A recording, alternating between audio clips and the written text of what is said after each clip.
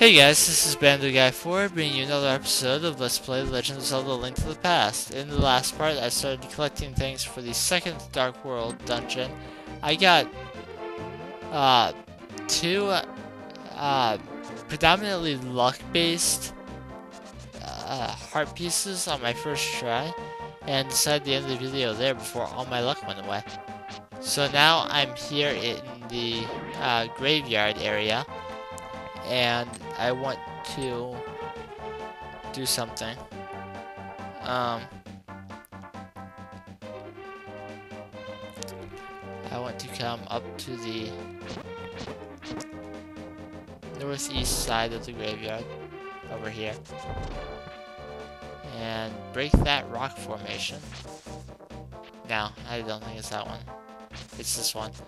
Break that rock formation. Can I get that with a boomerang? No. Oh well. Since I didn't have to use a lot of rupees like I thought I would for those heart pieces, I don't really care. Nope, that was not an adequate warp spot. Let's take a couple steps. Much better.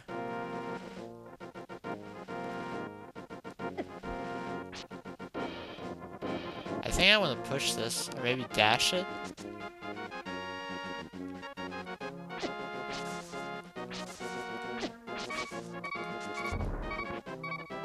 Nope. Let me think for a second.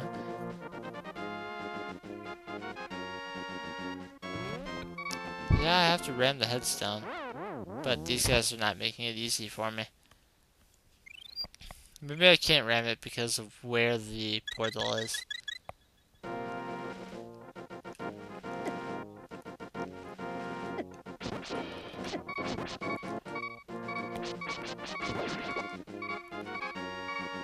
I mean, seriously, ghosts, excuse you.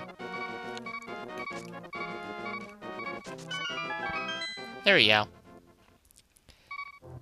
So if I come down here with my very little remaining health, in this treasure chest is the magic cape. You are invisible when you wear it. Watch your magic meter. That is only viable because of the half magic cost. Let's see.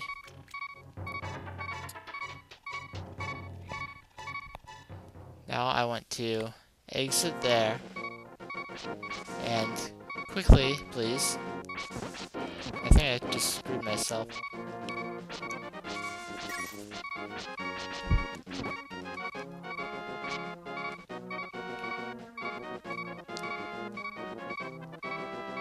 Huh.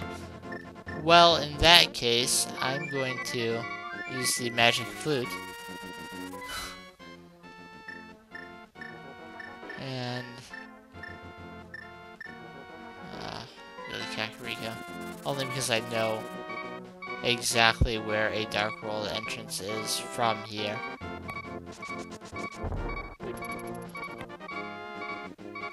If I knew where a bunch of hearts were offhand too, I would pick them up so that the beeping would stop. But unfortunately I did not.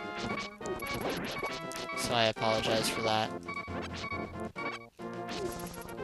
That worked though, until that guy came out. Excuse you, sir. I will need the magic camera again.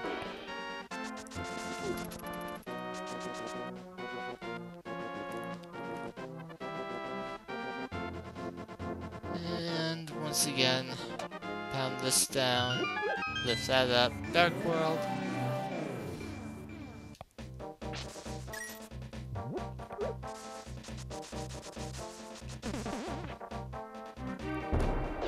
Oh, that was weird. Okay. Only of these give me hearts if I just ram them. Yeah.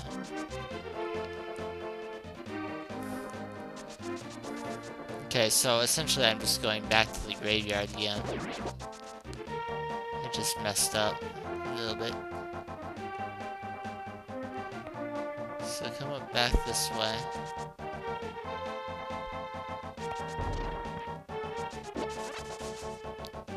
Go up these stairs and warp into the light world from here. And you'll be up on the cliff and you're able to enter this cave. you're getting bombs from each of those. So if that wasn't a big enough clue, tell you to bomb that wall. It'll open up. Head back here for another piece of heart. And I'm going to collect one more thing before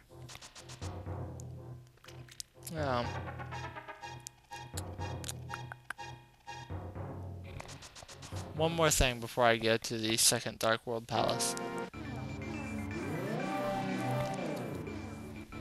So that'll take me back to the...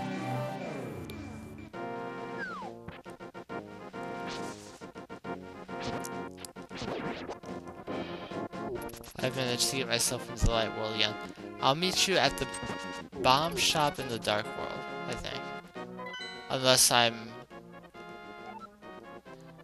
could do that. It's not quite as difficult to get to the Dark World as I thought it would be from here. I just have to go over to the castle.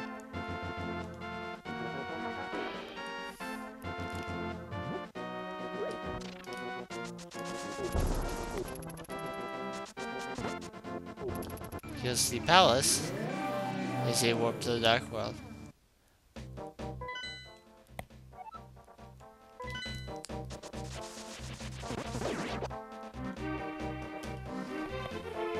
Alright, so head down here. And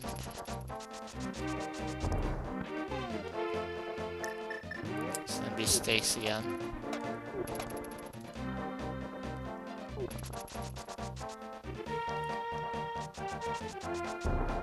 Alright, and like before, I want to head towards where the entrance to the desert would be.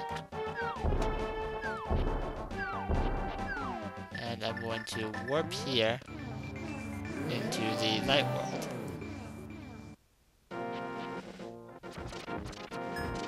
That's not quite what I was thinking of, I don't believe. Nope, that's a way to get to a warp to the Dark World. I warped to the Light World almost exactly on top of a warp to the Dark World. Interesting. Obviously that was not my intention.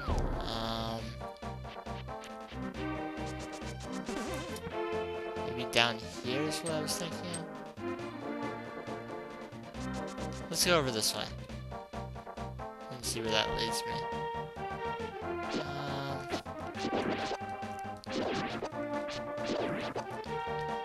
I'm looking for stakes. I know that. Like right here. Use the mirror right here. And come over to the left. And there's a tablet up here. Use the Book of Medora. Hold the Master Sword and you get the magic of Bombos. Which like kills everything on the screen. That vulture just ignited. And this is a Bombos medallion. This magic makes the ground explode with power. And as usual, watch your magic meter. But